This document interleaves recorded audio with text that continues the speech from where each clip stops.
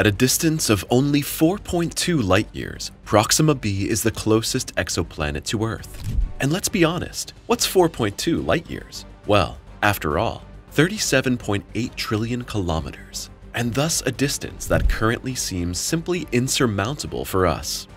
Because even the fastest probes of our time would take several millennia to reach the planetary system around Proxima Centauri.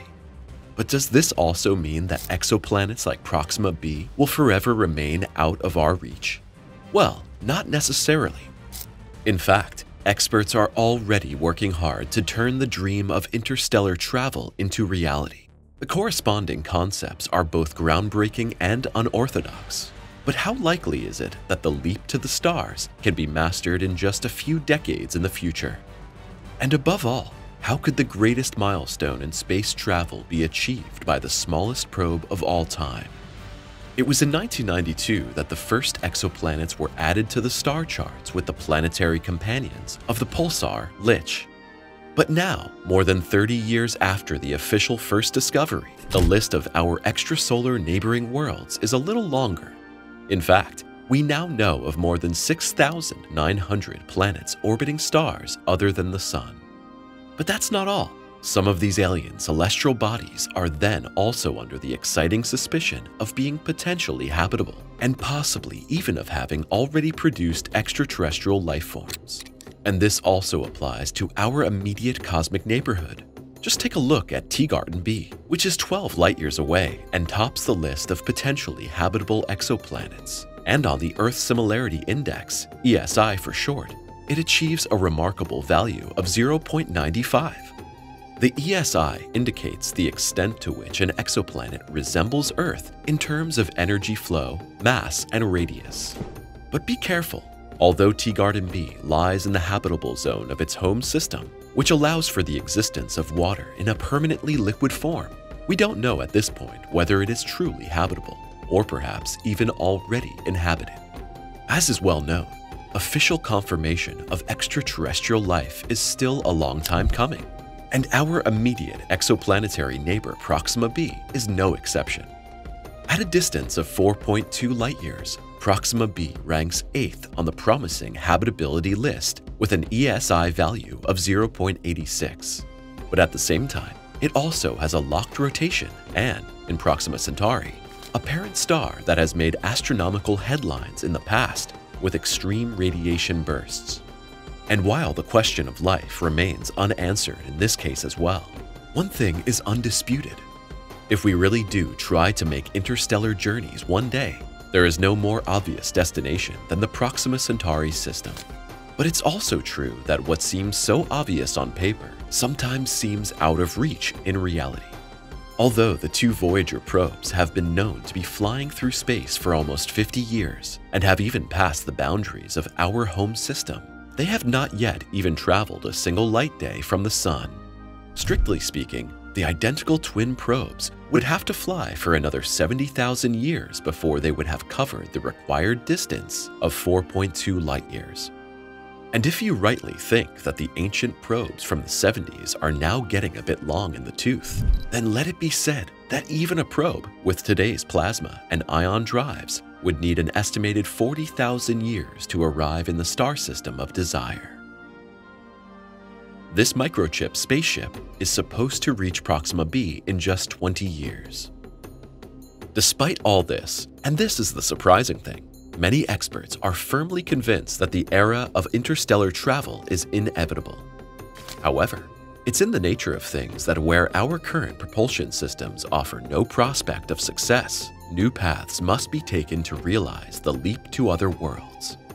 The fact that these new paths are not always that new on the one hand, and on the other hand seem quite unconventional, is demonstrated by the core of the Breakthrough Starshot Research and Development Project. Launched in 2016 with the participation of astronomical greats such as Stephen Hawking and Freeman Dyson, this endeavor is based on a spaceship that is equipped with light sails and accelerated by a very strong laser, and thus on an idea that Robert Forward had already proposed in the 1970s. However, Since a flight to Proxima b would be very different from the trips of our research probes into the solar system, the corresponding spaceship would consequently also have to be adapted to the special requirements of interstellar travel. In other words, this means nothing more than that the experts have to create an extremely tiny one to reach the required speed of 60,000 kilometers per second and to be able to withstand the acceleration of several 10,000 G. A probe the size of a microchip would be needed. Together with a 4x4 meter light sail, this would only weigh a few grams. But then there is also the problem with the laser. To be precise, we would need not just one, but a whole series of powerful lasers that combine to form a 100 gigawatt beam and accelerate the mini-probe's sail at a distance of 20 million kilometers. But if the dwarf probe is accelerated in this way and brought up to 20% of the speed of light in a very short time, it could then continue flying unchecked and reach Proxima Centauri in just 20 years. However, this will only work if the spacecraft gets all of its acceleration at launch. And this is where it gets complicated.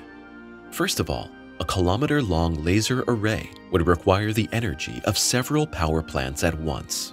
Furthermore, the focused laser beam would then also have to pass through the atmosphere, and we don't know what effects this would have. The Sun as a light station.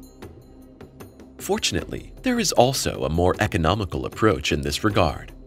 The probe could actually fly past the Sun on its way to Proxima Centauri to recharge its batteries with light and thus gain new momentum. To do this, it would have to approach our Sun to within about 5 solar radii, and at the same time, however, it would also have to be equipped with a significantly larger light sail.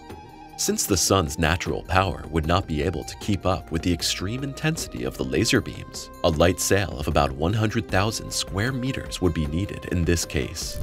Galileo fans know that this corresponds to the area of 14 soccer fields. But the appropriate material provided, the sailing colossus could still be launched into orbit unscathed. And it may be that the key to the material's success is called graphene, a very light, ultra-thin layer of carbon atoms bonded with a honeycomb pattern. Despite this, graphene is considered an extremely stable material that could successfully withstand the adverse conditions of space. But as we know, the sail and the flight alone are not enough. After all, the probe would also have to decelerate somehow when it arrives at Proxima Centauri and its companion stars Alpha Centauri A and B.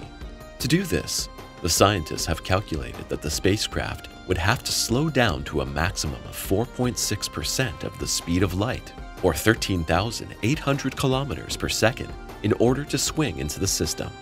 Lo and behold, the interstellar pioneer could also use the help of the stars for this endeavor. According to this, the probe could swing its sail at a distance of about 5 stellar radii in such a way that it's decelerated by the light of the stars ahead. However, the travel time in this scenario would also increase 5-fold. Since such a braking maneuver takes a very long time, the interstellar first flight would no longer take 20, but almost 100 years. But the wait could be worth it. After all, the simulations and calculations have shown that it would also be possible to visit the planet Proxima b this way. To do that, the light sail would have to be aligned so that the light from Alpha Centauri A slows the probe and deflects it in the direction of Alpha Centauri b. There, the probe would be decelerated again and finally catapulted in the direction of Proxima Centauri. However, a small caveat here would be the fact that these swing-by maneuvers take up more time and would increase the total duration to 140 years. But in return, it would enable us to study an exoplanet up close for the first time. This way, we could directly verify whether Proxima b really lives up to its reputation as the cosmic twin of Earth. And who knows, if the people in charge of Breakthrough Starshot ultimately decide to go with the laser option after all, and then also find ways and means to implement it, the journey to new star worlds could possibly become a reality sooner than we thought. But there is still a long way to go before we get there. The researchers estimate that the development time alone would be 20 years. Furthermore, the implementation of the project would require an effort comparable to that of the largest international research projects to date. such as that which preceded the construction of the CERN Nuclear Research Center. So what can we conclude?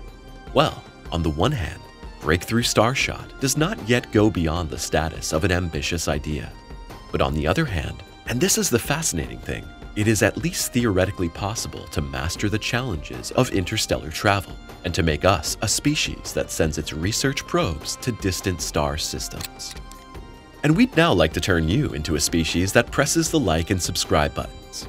We'd love for you to join our community and never miss a new video again. We'll see you soon.